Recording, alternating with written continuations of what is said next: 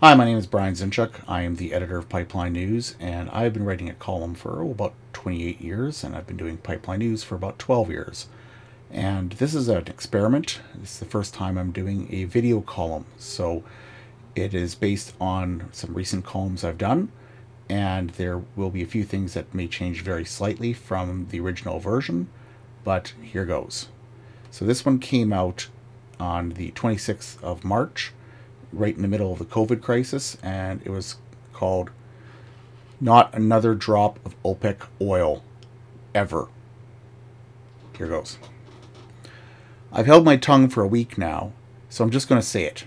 Canada as a whole, and Alberta, Saskatchewan, and Newfoundland in particular, would be in a much better place now to deal with the COVID-19 crisis if the federal government had not done everything it could since 2015 to stymie the oil and gas sector, killing around $200 million in projects and investments. We just had an emergency session of Parliament with about 10% of the MPs in their seats to pass this emergency spending measures beyond anything we've ever done before. The federal government is saying people will still be able to make their rent and mortgage payments, and that those who lose their jobs due to COVID-19 outbreak will get $2,000 per month. Yet, on March 25th, Prime Minister Justin Trudeau announced nearly 1 million people had already applied for employment insurance benefits. Prior to this crisis, the largest economic crisis we have seen ever, the federal government was running budget deficits to the tune of $28 billion per year. Oil-producing provinces were also facing very tough deficits, although Saskatchewan had, until just recently, and oh so briefly, clawed itself out of that hole.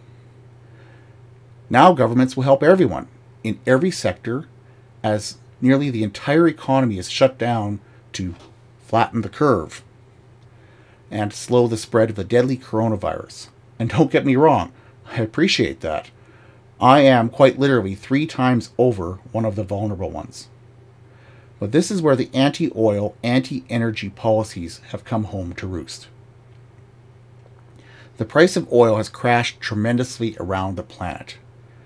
It will stay low not just because the Saudis, UAE, and the Russians are flooding the market, but because the demand side has totally collapsed.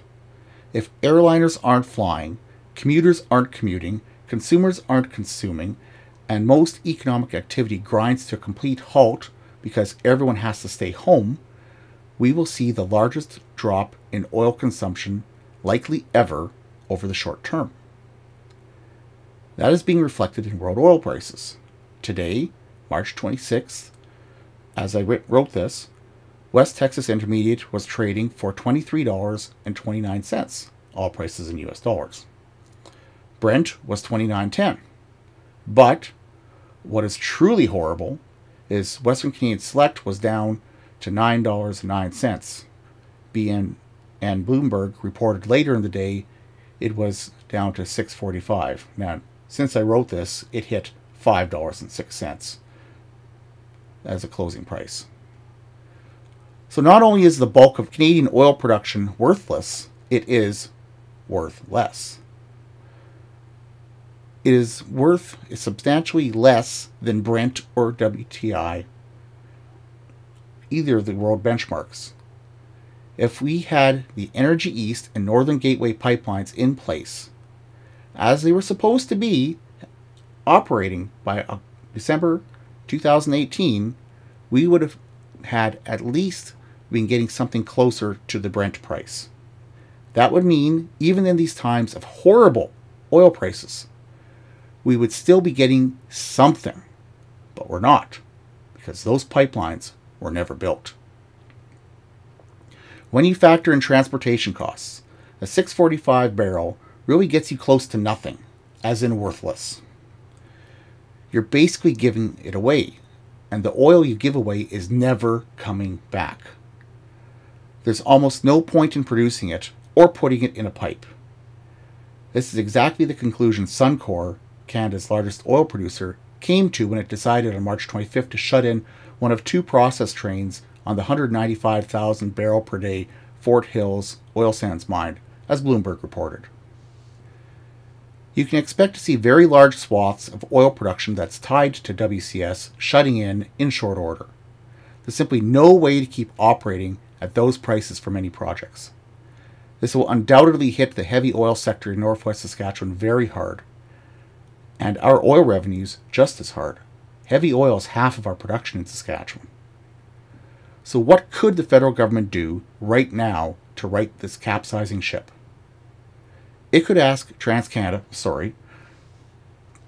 Energy, to dig up its copious plans for Energy East and order them to start today.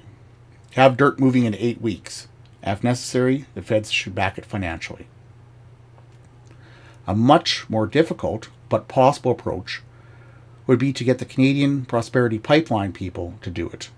But they would be starting from a much further place back, basically from scratch. TC Energy has all the plans in place, ready to go, already.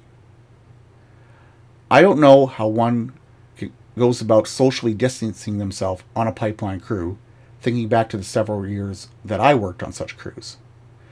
But a lot of processes already are. The welding crew might be a bit tougher, and busing could be problematic. But the right-of-way work could start right away. Doing so would put a lot of people back to work, not just in construction, but in steel manufacturing.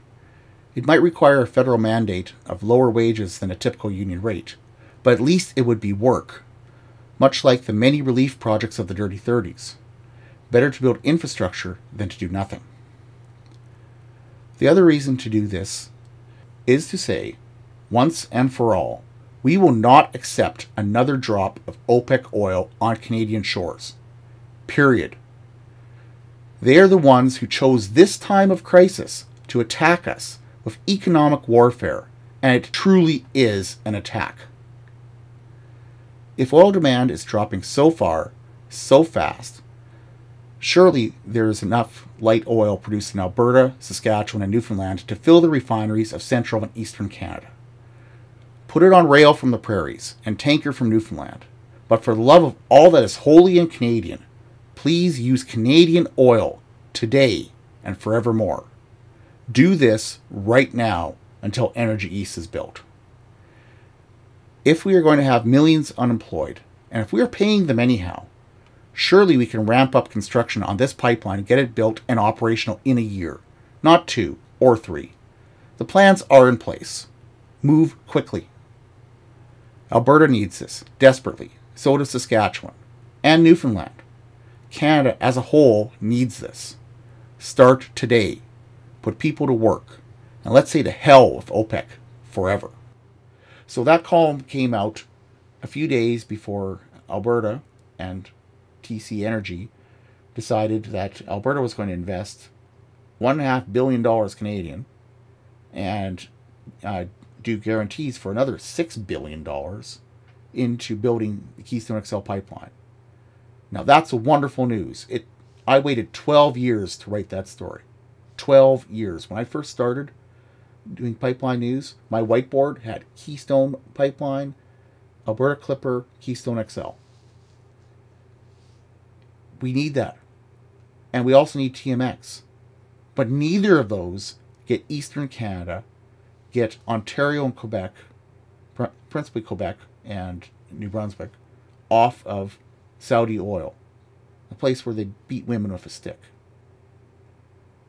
So, should we be buying any more OPEC oil? No, we shouldn't. So right now, yeah, we can use rail cars to do it.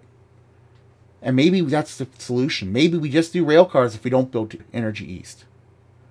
But we need to stop using their oil. We need to give our oil a Canadian market. Because if the price is so depressed because we can't sell it to the States, why are we buying anyone else's oil? Give this a shot. So this is my first time at doing this. I'm going to try a few more here. And if you like it, please subscribe to my channel. And please watch for it online. Pipeline News can be found at pipelinenews.ca. On Twitter, it's Pipeline News, capital S, capital K. Or You can find me, Brian Zinchuk, Zinchuk, and Brian spelled with an I, the correct way, on LinkedIn. You can track me down there too. So thank you very much, and I look forward to doing the next one.